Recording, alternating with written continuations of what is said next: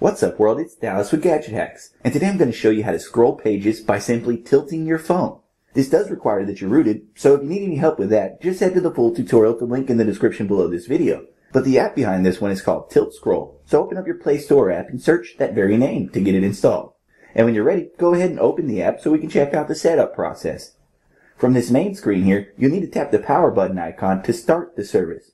Then the app will ask for super user privileges, so grant it those. After that, you'll see a progress message that shows the various components that have been started. It also gives you a brief rundown of how to use the service, but I'll cover that myself here in a bit. So from here, tap the Widget tab and press Show the Widget. This is how you turn on tilt recognition, which would otherwise be constantly activated. But if you're not a fan of having this widget present on all screens at all times, there's a nice workaround for that. By enabling this second option, you can hide this little guy by default, then bring it back up by giving your device a quick shake. Next up, you should take a quick trip into settings to familiarize yourself with the various options.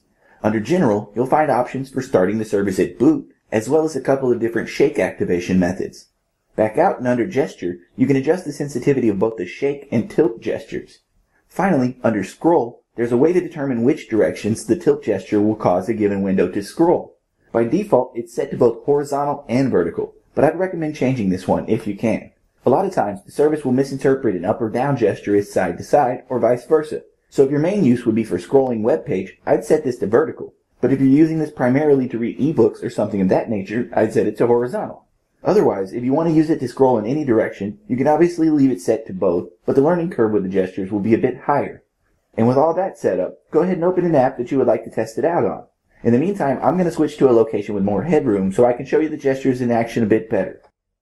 Alright, so to start, expand the widget, then use the play button to start the gesture detection service.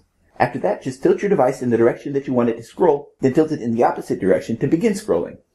To pause scrolling, simply do the same gesture in reverse. From there, you can change directions easily, but remember that the first direction you tilt the device determines the scroll direction, and away from you means down, while toward you means up. But for the full breakdown, be sure to check out my article over on GadgetHacks.com. And as always, we'd appreciate it if you would like and comment on this video and subscribe to our channel. So we'll see you again next time, folks, but until then, happy gadget hacking.